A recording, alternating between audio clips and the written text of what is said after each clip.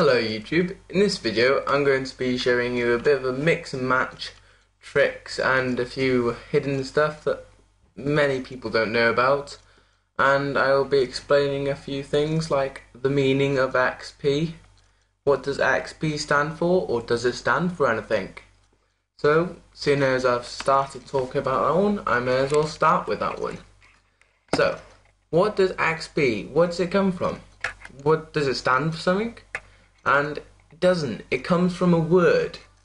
I'll show you how to get hold of this word to prove my point. So first you need to right click anywhere on a desktop where there's not a program, and then we need to go down to properties. So let's go ahead and right click properties, and then this should come or something similar. Now we need to head over to the screensaver tab, and then we need to click on the drop down box and click on 3D flying objects. Oh, sorry, it went wrong. And then it should be set to something like that. If you can see it, there's a little Windows 3D Windows thing flying about. But now we need to head over to the settings thing. Click settings, and then this is very simple. All you need to do on this drop down box here where it says style, and it should be Windows logo because I think that's the default. We click on the drop down box. This should come up, and then go down and click textures flag. Click that, and then click OK. Then to get it straight away, click preview, and then that should come up. It says experience, and then the X and the P is highlighted, and that's where the XP comes from experience. That's quite interesting, I found. Now I found that quite interesting, the meaning of XP, because I don't really think about it, but it's interesting to know that XP comes from the word experience, and that trick was just to prove that.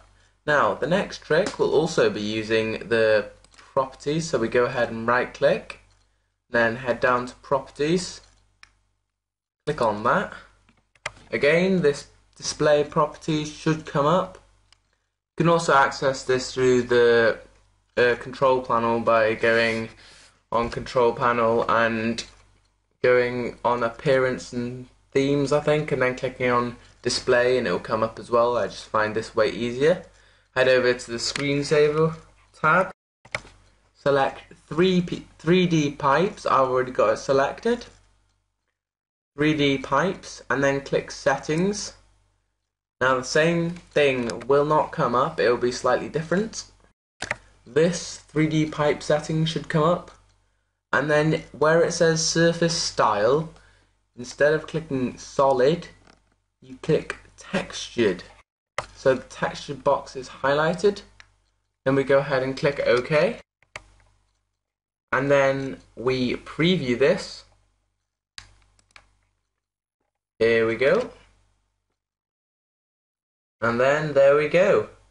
Looks a bit like candy canes that you get for Christmas. Hangs on your Christmas tree. That's just a weird thing. It's quite good actually. I quite like the 3D pipes. I find them quite funny. Even though it's a screensaver, so I probably won't be there to watch them. But anyway, that one's quite interesting. So they were a couple of interesting tricks. Now, as I said, it's a mix and match, so it's not the same. But if you're not sure of your system info, as in what speed your computer is and all that, the gigabytes and all that, you might not know a lot about it. But to find out about this, you need to go to Start, click Run. This is just one way. There are many ways. And then when you've clicked run, this this box should appear, and I've got it as set as CMD because that was the last thing I entered. And we do need to enter CMD, standing for command prompt. Click enter or click OK. This box should come up, and then you can type in to find out your system info. Very simple, a bit obvious. Type in system info.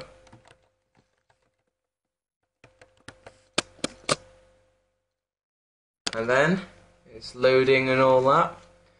You see 3 dots. Here we go, here we go. There we go. Now this will come up with a lot of like files and stuff, but don't worry, it does it to everyone's computer. And then that shows you your IP, which you won't be able to see because I've hidden it. But if we scroll up, here we go, it says all about my computer and all that. And then all about that. And that is it for today. I will be uploading more tricks. This was a mix and match, so thank you, and please comment and subscribe. Goodbye.